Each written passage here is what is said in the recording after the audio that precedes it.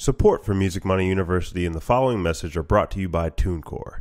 Do you want to take your career to the next level and start making money from your music? The good news is all you need is a digital distributor.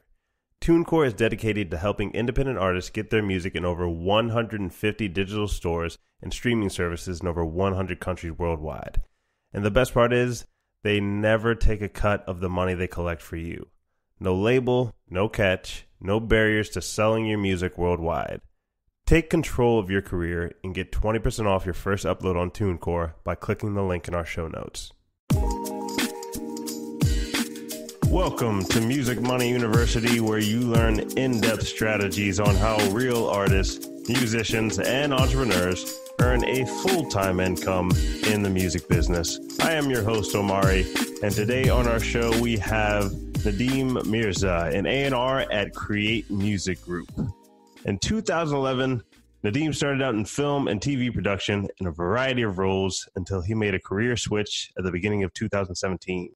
He began knowing very little about the music industry and within 2 years has expanded his knowledge greatly on YouTube rights management, distribution, music publishing, and more.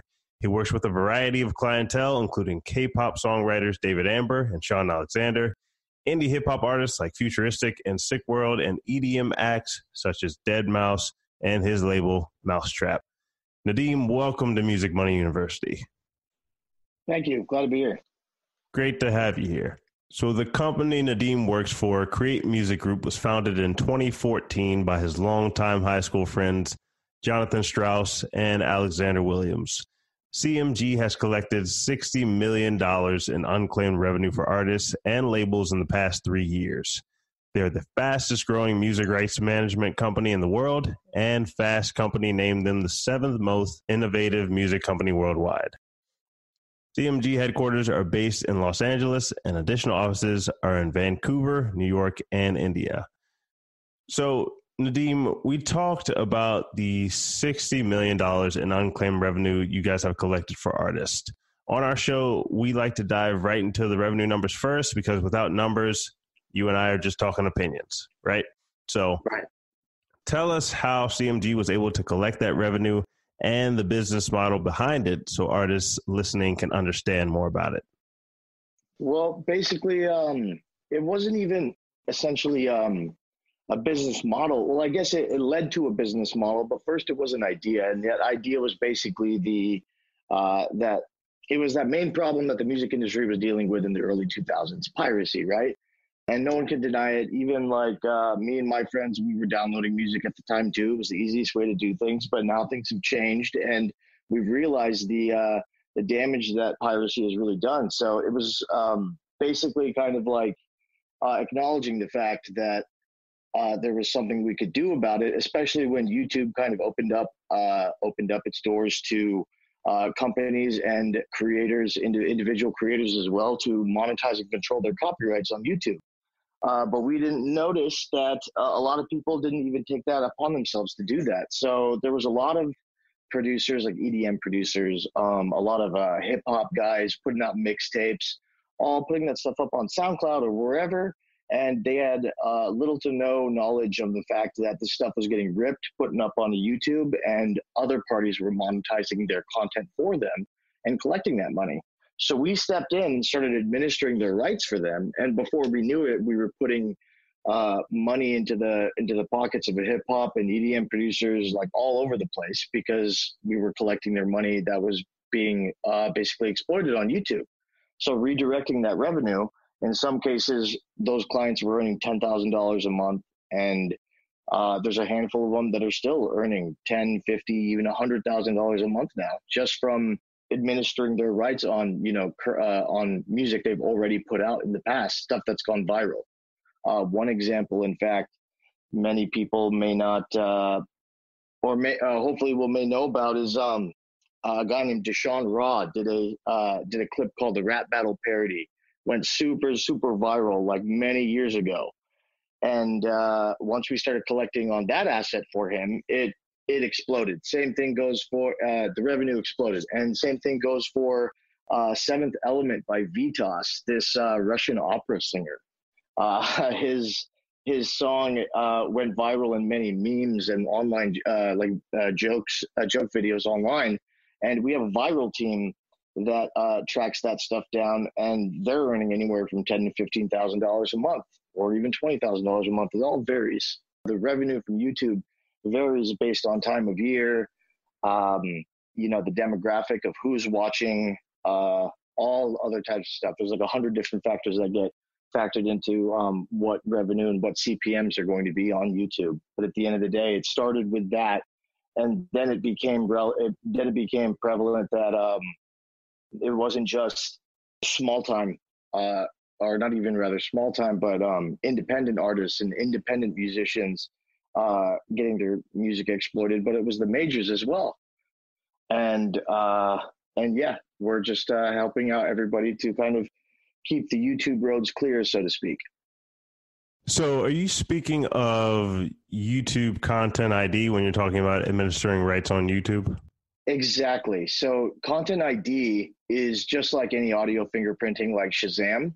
And then with our data intelligence team, we go in a little further, and we try to track down the additional videos that have been unclaimed by Content ID. And more often than not, those additional videos, even though they're about 1% of unclaimed videos by Content ID, for the most part, from our analytics, we've seen it makes up 65% or more of overall revenue for that particular kind of asset. And that's simply just because, again, going back to the factors that determine what kind of revenue is coming out of a YouTube video, that 1% of videos always seems to be a very high CPM, because it's either like mixed compilations or powerful influencer videos, those types of things, because people have been using snippets of songs in the idea that it could be fair use. And really, the Fair Use Act is kind of going back and forth between a lot of people, and many people have their opinion about it, but for the most part, a lot of people have been kind of using it incorrectly. So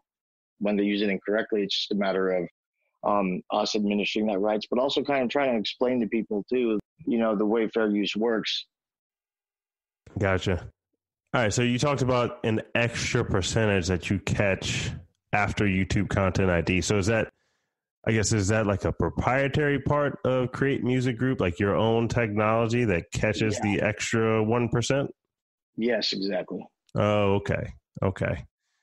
So you mentioned, you working with Deadmau5 and Sik World and, some other artists. Do you guys reach out to them, or is it more artists reach out to you? Do you just work with bigger artists and labels, or you kind of work with everybody? We kind of work with everybody. We've been very open to, accepting any and all type of clientele. Anybody who feels like they need assistance with rights management on YouTube, we do our best to assist, from the little guys all the way to the big guys. We try to, and all the little girls and big girls too. We service everybody that we can.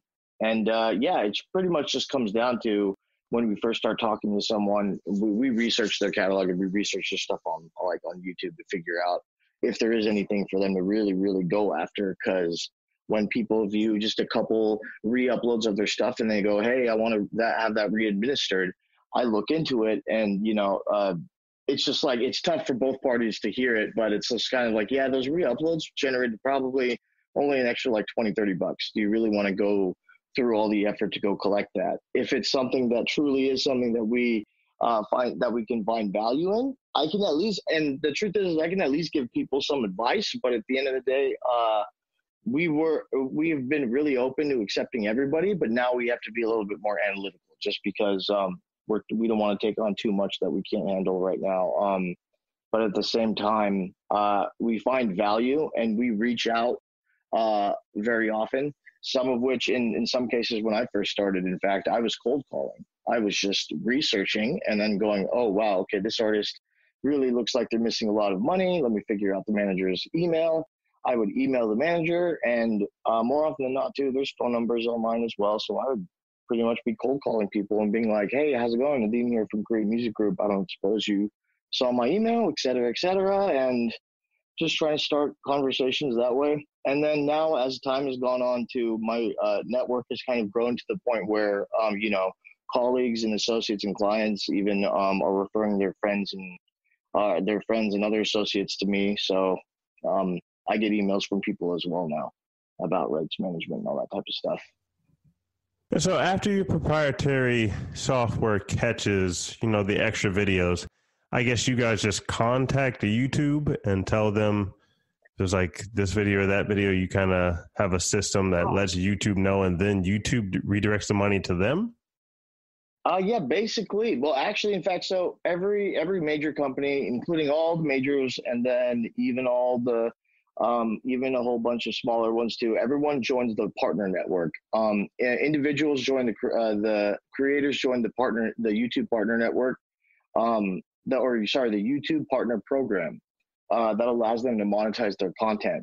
One level above that is if you're a label, a very large label with a large catalog, or a rights administration company, you can reach out to YouTube to get access to a YouTube content management system or a YouTube CMS, and then using that, we administer the rights for people.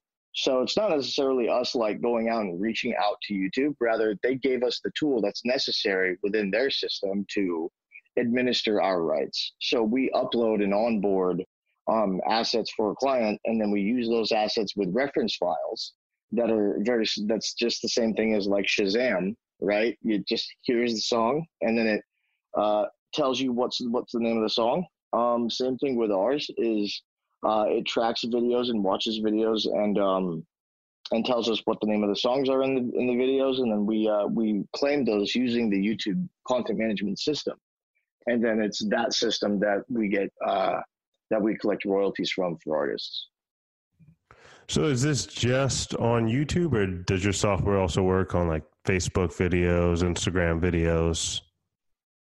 When Facebook videos and Instagram videos are ripped from those platforms and uploaded to YouTube, yeah. But as of right now, the subject of Facebook and Instagram CMSs and like the copyright control that you can administer on there, I'm not 100% sure about if that's fully capable right now. I know that Facebook does have a CMS system, there is a Facebook CMS, but I don't know the extent of what that CMS capabilities are right now. Okay. Yeah, I knew that Facebook did have it. I knew it was nowhere near, YouTube's program, but I do know that, some artists and producers, probably producers more so than artists listening, would want to know, like, if I upload this to Facebook, can I get the revenue there and so much? And so this is mostly just YouTube based? Yeah, mostly just YouTube based. I mean, the company started out being a YouTube rights management company, and now it's expanded into music distribution. A subsidiary company of ours is called Label Engine. We use that for our distribution services, and then we also have a music publishing department, which came to light when we signed the Tekashi 69 co-publishing deal back in 2018, I want to say, or 2017, might even been earlier. I'm not sure when that was, but that was a big deal that kind of opened up the doors to that department.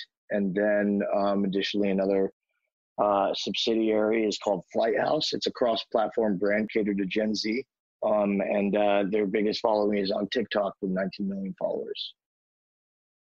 Okay. Yeah. TikTok keeps coming up. Yeah. Okay, so let's get a bit more into those other fields. How much of those are part of the business? Is it mostly the proprietary software that's the big thing that Create Music Group is known for, or is it like, I don't know, 60% of that, and then a good chunk of 20% is the publishing, and another 20% something else? The official breakdowns of revenue, I don't know off the top of my head. But I can say effectively that the rights management services of our company are pretty much the bread and butter of our company, and music distribution as well. Okay. So let's work our way backwards in a little bit. So we know your numbers, like the company's numbers, a little bit of the company's story, and If you want, I could give more of the company story as well. Sure. Yeah. Dive into that. Cool. Yeah. I mean,